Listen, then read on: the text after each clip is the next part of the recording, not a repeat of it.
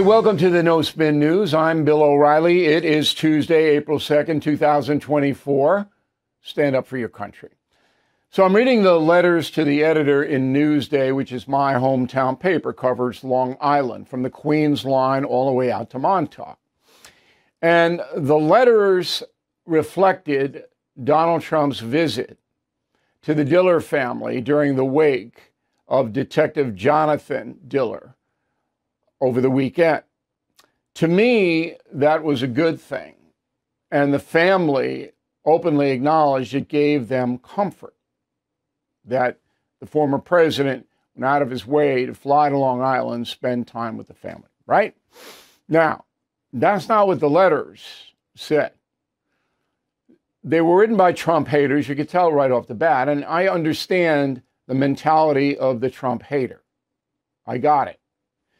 But the point was that Donald Trump shouldn't get any credit at all for giving comfort to the Diller family because he was directly responsible for January 6th and the suffering of police officers there.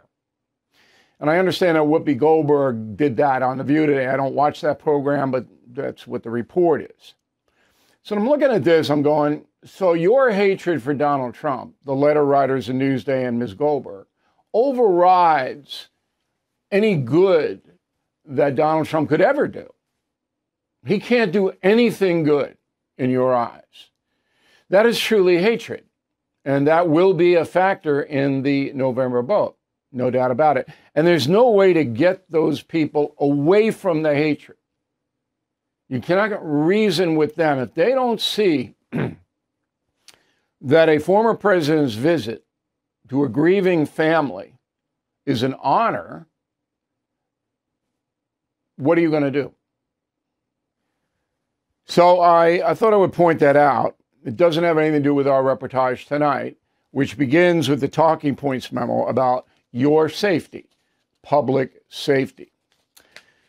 So let's call it crime, no punishment. Happening all over the country, mostly in urban centers. The rural areas and suburbs are calmer. But in the big cities run by liberal politicians, you are not safe. Period. Boston is the best of them, and that's a fairly liberal city. And I am going to go up there and investigate why Boston has managed to maintain control of the criminal element, whereby New York, Boston's big rival, Philadelphia, D.C., Chicago, L.A., St. Louis, Baltimore, on and on and on and on, have not. So I don't know what Boston's doing, but I'm going to find out.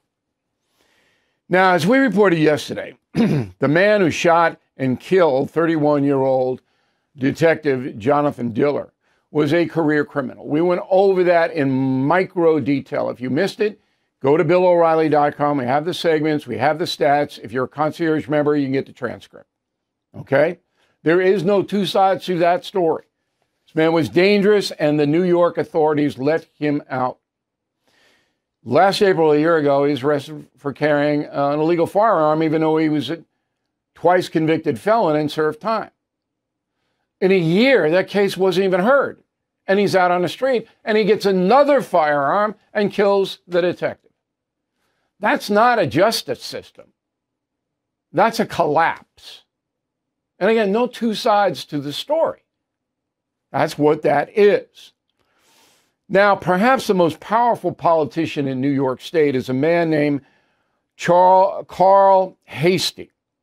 Carl Heastie. He is the Assembly Speaker in Albany, and he wields tremendous power. If you go up against Heastie, he can cut off your money. He can make your life miserable. So the leftists in Albany do what he says. Heastie admits flat out he is not going to enforce the laws of the state. Go. I just don't believe raising penalties is ever a deterrent on crime. There's already things in current law to deal with people who assault other people. That's not true. because the laws on the books are not being enforced, and Hasty well knows it because that's the way Hasty wants it. So he is from the Bronx. And in the Bronx, you have many, many, many poor people. That's Alexandra Ocasio-Cortez's turf. Those poor people see life differently, even though they're being brutalized every single day by criminals. You see it differently. I'll get into that some other time. Now, in New York City, we reported on a man named Manuel Pagan, major narcotics dealer. He was arrested with 20,000 fentanyl pills. 20,000. You know how many people that can kill? You do. All right? You know what he got? He pled guilty because they found him with the pills. You know what he got? 2 years in prison. And he'll be out in a year and a half. 2 years. 20,000 pills. Fentanyl. Poison. Poison. Okay, how about the two men who beat up the police officers in the Bronx on November 13th, 2023? Their case hasn't even been assigned yet. Okay, so it's April, right? That's 4 months plus. They're due back in court June 3rd. Nothing's going to happen to them. Push it back, push it back. Why? You got it on videotape. I should have taken 3 weeks. Court date, bang. Doesn't want to do it. They don't want to do it. Even if you beat up a cop or kill a cop. It's so unbelievable. So now you present all of this to the President of the United States. He is well aware. Well, that might be exaggerating it. He's been told about the violence in America's cities. And it's primarily driven by narcotics and guns because the drug gangs are armed. Here's what his press secretary said last week. Go. This shooting is yet another painful reminder of the toll of gun violence, that what it's doing to inflict on families and our communities and our nation. And that's why the president signed more than 24 executive actions. That's why we're able to pass a bipartisan agreement to deal with the gun violence that we're seeing in this country. Obviously, more work needs to be done. So it's always gun violence, not gun criminal violence. It's the guns that are doing it, not the criminals. And we've heard that a million times in the Democratic Party. That is their line. And it's total malarkey. President Biden cared at all about the issue, which he does not. And this comes under a long line of things he doesn't care about, the southern border being number one. If he cared about criminals using guns to hurt other Americans, there's an amazing amount of things that he could do about it. He does nothing. He didn't even talk about it. He didn't even call, as you know, the family, the Diller family on Long Island, when he was 35 miles away in Radio City, yucking it up with Obama and Clinton collecting money. They didn't care about it because the left, the far left, doesn't want to prosecute crimes because they feel the justice system is racist. That's what Hasty is all about. Hasty is, whites control it, so I'm going to break it down. I'm going to blow it up. He wants to blow up the entire system. He's well on his way in New York. Okay, I'm going to give you one more stat, and then we'll go to our next story. 80% of arrests in New York are not adjudicated fully. So that means even if you're caught, even if you're a thug who's caught stealing, mugging, assaulting, you have an 8 in 10 chance of getting off. There's no criminal justice system here. New York has collapsed, and that's the memo. All right, President Biden's schedule today has nothing on his schedule. He did talk with Xi, the dictator of communist China, on the phone. I hope they had a nice conversation. We don't know what they said. The White House will leak out certain things, but that's impossible to corroborate, so he had the phone call. On Friday, Biden goes to Baltimore to look at the bridge that fell down. He'll kick money into Baltimore, no doubt about it. That's what he always does. Everything is expensive these days, you know that. The government is printing trillions of dollars and consumer prices higher than ever. If the government continues its printing and spending, the dollar could continue its free fall and lose its coveted role as the world reserve currency. Let's hope that doesn't happen. But there are a few things you can do right now. American Hartford Gold can show you how to protect your money, your retirement, your hard-earned savings against inflation by helping you diversify a portion of your portfolio into physical gold and silver. Start with a short phone call, and they can have physical gold and silver delivered right to your door or put inside your 401k or IRA. So please call or text them right now. Tell them Bill O'Reilly sent you. Call 877-444-GOLD, 877-444-GOLD, or text GOLD to 65532. Again, that's 877-444-GOLD, or text GOLD to 65532. All right, let's go to the mail. We got Kathleen. O'Reilly, I respectfully disagree about not forgiving some politicians. We should pray for wisdom and strength for our leaders to do what is right. To harbor an unforgiving stance keeps that anger within us.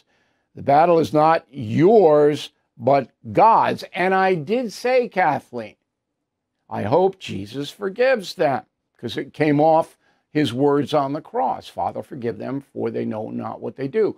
But these people know what they're doing. That's the difference. The Roman centurions didn't. They do. Okay? Anyway, I hope if there is a judgment day, they are forgiven if they ask for forgiveness. That's one of the big things. You got to ask for it. You got to repent. Most of these people will not do that. But my job is not to forgive them. It's to confront them. That's my job. That's why I was put on earth, to do that with facts. And I believe we do it well. Rick, it is fitting that on April Fool's Day, you hope Jesus forgives these politicians. I doubt that God will overlook Joe Biden's pronouncement that Easter was to be observed in the U.S. as Trans Recognition Day. I don't get involved with any of that. I know what Biden's doing. Okay, I've already addressed his Catholicism and abortion, and that's far more important. Cynthia Highhouse, Portland, Oregon. Pretty sharp words you speak, O'Reilly, but sadly, the truth cannot be forgotten. Caught my attention a few days ago was a Democratic fundraiser in New York. Presidents Obama, Clinton appeared to cheer on Mr. Biden for fundraising purposes. That was a head scratcher. Why? This is a delicate question, but do guests that endorse at these events get a percentage of the money raised? No. There's no money changing hands. Both Bill Clinton and Barack Obama are dedicated Democrats, and they want Biden to win no matter how bad he is. And they hate Trump, to boot.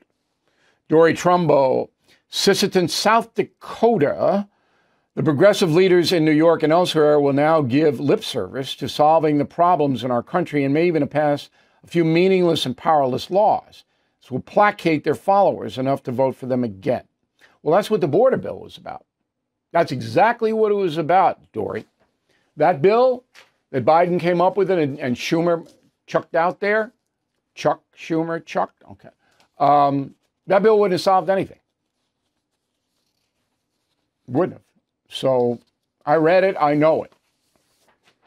Daryl Frank, Pittsburgh, Pennsylvania. Mr. O'Reilly, can the slain officer's family sue the governor and the attorney general? No.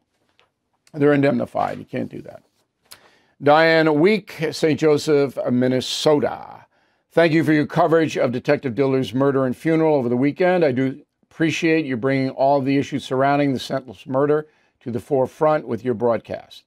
As a mother who has lost a daughter, I am confident a call by President Biden to the Diller family would have caused more pain than his incessant reference to his own loss, the Beau Biden loss. Look, the way this is handled, Diane, and I'm sorry about your loss, okay, is that the president's aides call the family. This is what Donald Trump did. You call the family, or the lawyers representing the family, or whatever it may be, and say, look, the president, the former president, would like to visit, would like to call. Is that okay? and the family makes the decision. Biden didn't even try. Trump did that, and the family said, yes, we would appreciate a visit. That's what happened. Keith Palmer, Cornelia, Georgia. I greatly admire your knowledge, O'Reilly, and understanding of history. Given that, at what point in history of the United States would you estimate the percentage of good people was at its highest level? World War II. Beyond any doubt. World War II was the high point in noble behavior in the USA. Good question, by the way, Keith. Thank you. Janet, great no spin news, Bill. It was a pleasure to see Peter King, fine man. New York has become a sad symbol of the rot that is exploding in so much of our country. Largest city in the country, that's for sure. All right, we would like you to go to the BillO'Reilly.com store and pick up the Self-Reliance mugs. Great gift, especially for younger people. You can explain why self-reliance is so important. Okay? And if you sign up to be a premium member, you get a free mug or a book, whatever you want, as we discussed. Confronting the President's big, hot new book.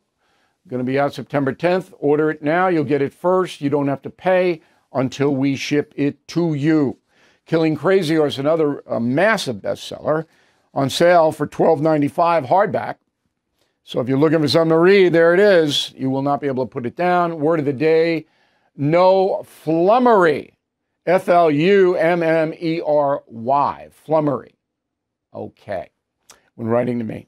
Now, if you are a pet owner, get a pen and a paper. When we come back from the very short break, I'm going to give you some interesting information in a moment. Sorting through your expense tracking, estimated payments, and all those tax deductions can be overwhelming. It might even lead to a failure to file and failure to pay penalties that pile up on your tax debt. The attorneys at Tax Network USA have been lifesavers for many. Their team has successfully saved clients over $1 billion in tax debt. Whether you're in the hole for $10,000 or starting at a $10 million debt, they are ready to help you. The expert attorneys and tax professionals at Tax Network USA are equipped to secure the best settlement for you and help you resolve all tax cases. So please go to tnusa.com/bill, or you can call 1-800-245-6000. These tax debt relief programs are expected to change, so get to them now. Visit tnusa.com/bill or call 800-245-6000. Tell them O'Reilly sent you. It is not too late to make the right choice. If you're distancing yourself from companies supporting the radical left, please choose AMAC's Medicare Advisory Service. Whether it's prescription drug coverage, plan changes, exploring Medicare options, AMAC provides top-notch guidance from their experienced staff. Upholding pro-America values, AMAC has been helping people navigate Medicare for years. Their services are not only free of charge, but also free from any leftist agenda or corporate influence. AMAC stands as the conservative alternative to the AARP, earning its position as the #1 group for freedom-loving individuals. So make the right choice for your health and values with AMAC. Choices do matter, and the choice is yours. Choose Medicare the right way with AMAC's Medicare Advisory Service. You can call them at 888-355-5605 during normal business hours, 888-355-5605, or online at amac.us/trust. That's amac.us/TRUST. amac.us/trust. Okay, let's go to the final thought of the day. 4 months ago, my corgi, Holly the Terror Dog, was operated on to remove a brain tumor. She almost died. All right, the great vets out on Long Island Vet Association out in Plainview, New York, saved her life. And the rehab on Holly is coming along very well. She's on medication, expensive medication, And her demeanor is almost back to normal with one exception. She follows me around everywhere. Now, she didn't used to do that, but now she does. And when I'm studying Holly, and I call her a terror dog because when she was a puppy and we got her, and she's a full-bred corgi, she ate the living room. I mean, one of those, But anyway, Holly knows. Holly knows somehow, instinctively, because dogs can't really process information. She knows what happened to her and how close she was. And now she's home in a very safe environment, which I have, and everybody in my house is safe. That's my number one job on earth, is to keep the people around me safe, and I do. All right? Now, it has cost an enormous amount of money to save Holly's life. And so I did not have pet insurance, all right? I didn't. I should have, and that was my mistake. So then we have investigated this because obviously would be 100 million American a pet. I mean, almost that many. It's crazy. Policy advisor, policy, P-A-W-L-I-C-Y,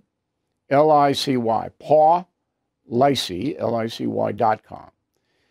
That is an advisory internet site for pets, and they give you different avenues of insuring your pet.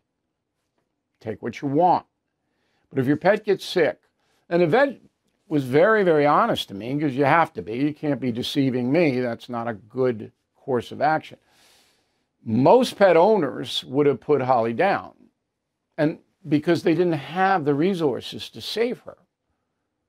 They didn't have it. Not $40,000. And it's going to be more because the medication is ongoing. Now, I couldn't do that.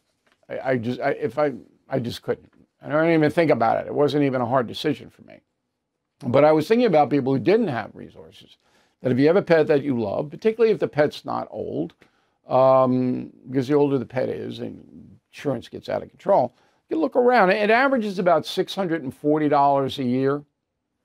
This is what our researchers come up with for dogs, about $400 for cats.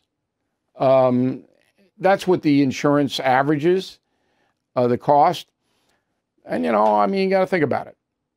You definitely have to think about it. So I wanted to give you that information. We're very pleased Holly is running around. I don't mind her following me around. But by the way, I look down. She's little, so I don't want to kick her.